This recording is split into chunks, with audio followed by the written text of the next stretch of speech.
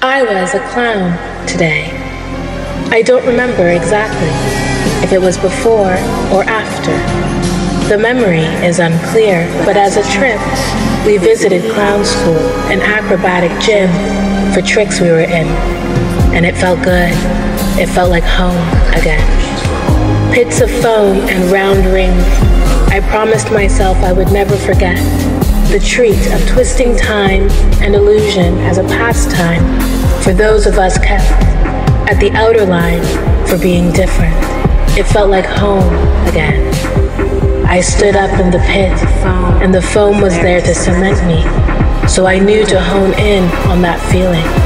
I didn't feel right flipping into the foam pit during gymnastics, but for clown training, I knew my stance was grounded, was ultimate.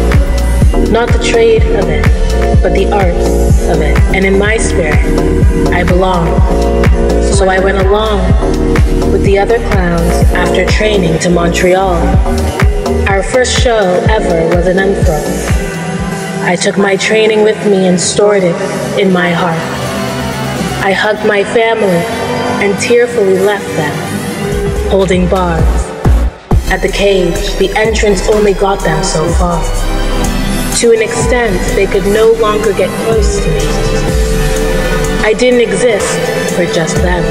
I was meant for everybody, at service to help others, to make laugh and make feel like how heaven feels like how for the poor in spirit who feel heavy to forget their fears momentarily. I was right there for sweet, pure entertainment.